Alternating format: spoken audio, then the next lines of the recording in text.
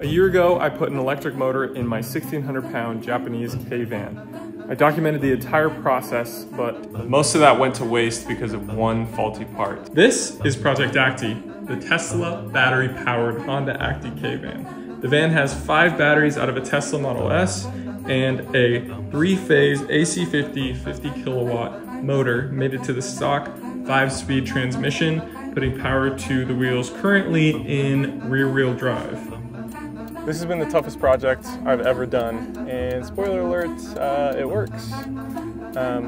But it's, with any project, it's always 3 times the budget and 10 times the time that it takes to complete something. But you know, that should not scare you away from starting a project. The things that I've learned have been super invaluable. Obviously, I've paid for them with my money and my time, but they're all things that I'm gonna be using in future projects. And even if I don't, it's just awesome to be able to complete something as big as this. So that's all I have to say about that. One thing I've learned is that the van is louder now that it's electric. There's so much road noise, and there's so many little squeaks and... Jeez Louise!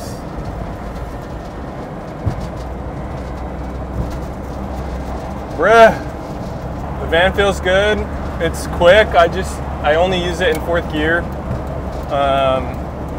4th gear in reverse is all you need. The gears are so short. 3rd gear, you can only get up to like 15 miles an hour, so not really, but like you can maybe get up to like 30 miles an hour in 3rd gear. So 4th gear, I've gotten it up to roughly about 60. I don't even know what you could get to if you went further, but yeah, it's exciting. So back to the project. What happened? Basically, I recorded the entire process of converting the van, tearing it apart, putting it back together, and the first few test drives, ironing out some of the kinks, and I was working on a really killer video to show all of that, and my hard drive went kaput.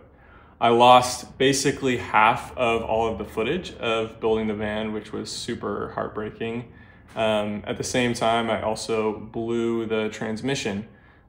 So there were some major roadblocks and setbacks, but I kept working on the van while I sent the hard drive off to get repaired, and was told that it was irreparable and all of that footage is forever lost. But all is not lost because the van's still here, and there's a lot to talk about.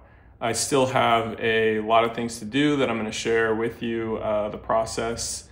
Things like replacing the headlights, greasing the pillow ball bushings in the front coilovers because those springs are binding.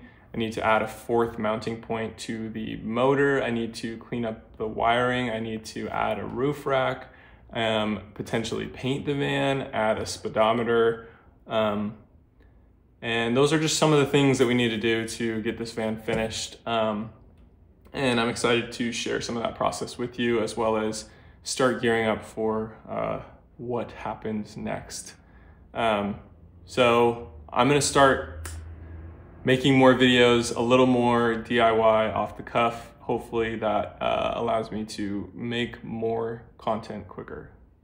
So thanks for hanging around. See you next time.